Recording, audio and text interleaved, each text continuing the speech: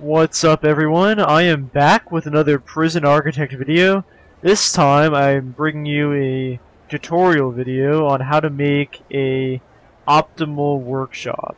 So you can see this is my prison that I showed in my last two videos. In the previous two videos I discussed this, which was a mod, and I also discussed my little isolated section of the prison over here. But this time I'm going to be discussing, like I mentioned, the workshop. So I see a lot of videos where people don't have a workshop that is the most efficient size possible in this game. So the most prisoners you can have working in a workshop currently is 20. And that really depends on the size. You can obviously have less prisoners possible in a workshop if the workshop is too small to accommodate 20 prisoners. So you need to have a workshop that has a total size of 240, I believe. Yeah, so you can see this is 24 by 10. That's just the size that I personally like, but 240 overall is what's necessary. You can always resize it to be a different, it can be like this, that's fine, or like this. I just always have it as 10 by 24 on the interior. So in this prison I have 3 workshops, and that's because, like I said, only 20 prisoners can work in one workshop.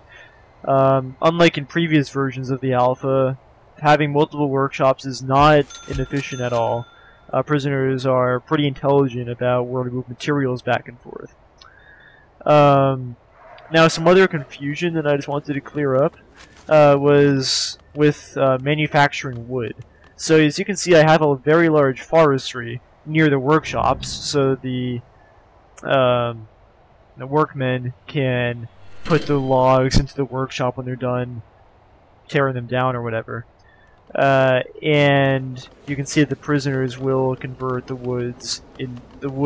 logs rather into wood. And the reason why this is important to do is because this actually generates a lot of money.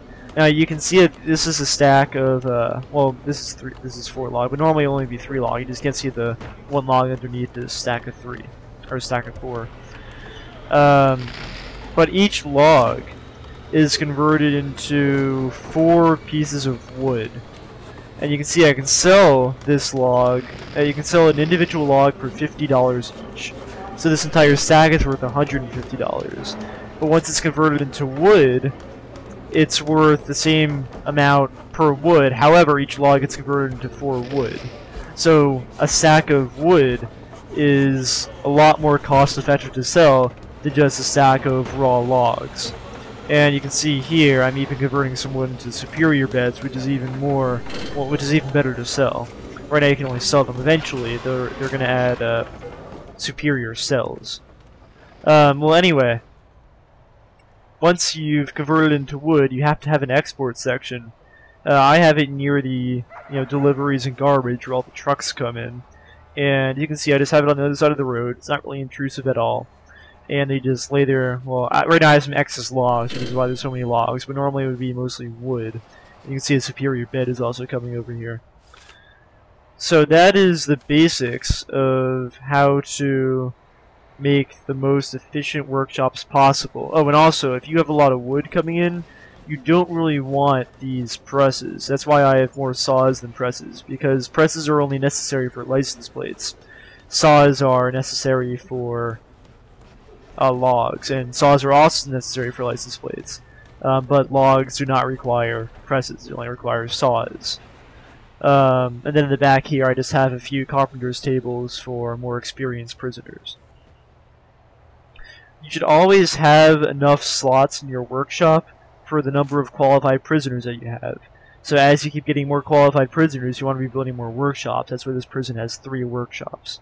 So you can see if I go into deployment and jobs, that I have all the slots maxed out, and there's a total of 45 qualified prisoners, and I have 3 workshops for a max number of 60 prisoners. The only reason why there's not more prisoners working right now is because they're probably doing other things like taking some classes or something.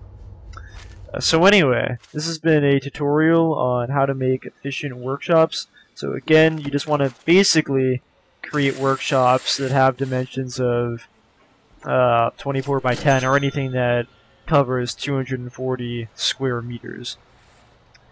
So thanks a lot for watching. If you want to see some more Prison Architect videos and whatnot, be sure to subscribe. I'll see you in my next video.